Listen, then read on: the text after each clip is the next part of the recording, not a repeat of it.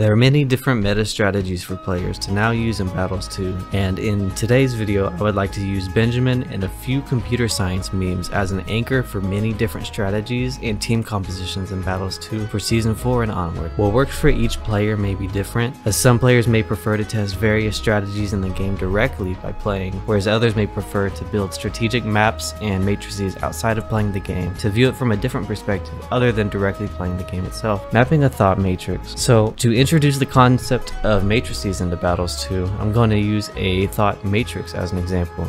So a thought matrix is simply a grid or a chart with headings and columns for different ideas, tasks, or topics.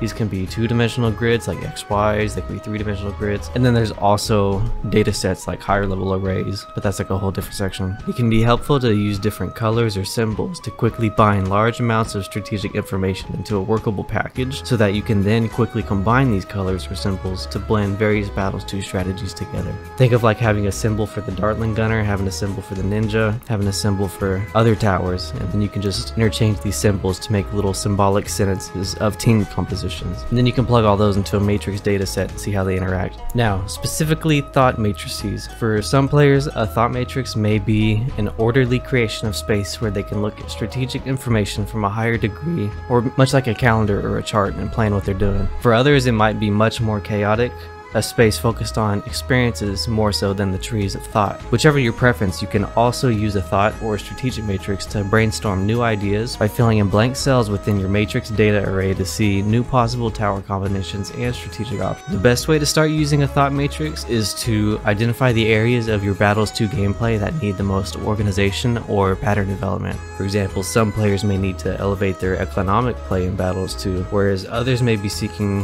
more team composition options for rank ladder. You can use these strategic matrices to have a quick overhead view of the strategy you're currently working on and which towers or economic options may plug in simply in order to approve that selected strategy.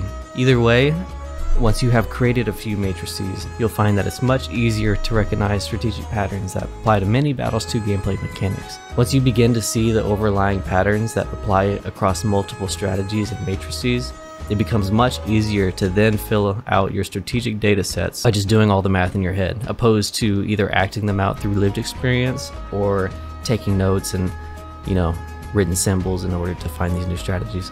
It'll often speed up your strategic leveling up process, so to speak. The faster that you can gain insight on these strategies, the faster you can build on these strategies and build new ones. So matrices are something that I've been studying for a while. I would really love to dive into it, though I think I might need 1 or 2 more videos of setup if this is even something that y'all are interested in. If it is, let me know and I'll keep going into it. Thanks for watching.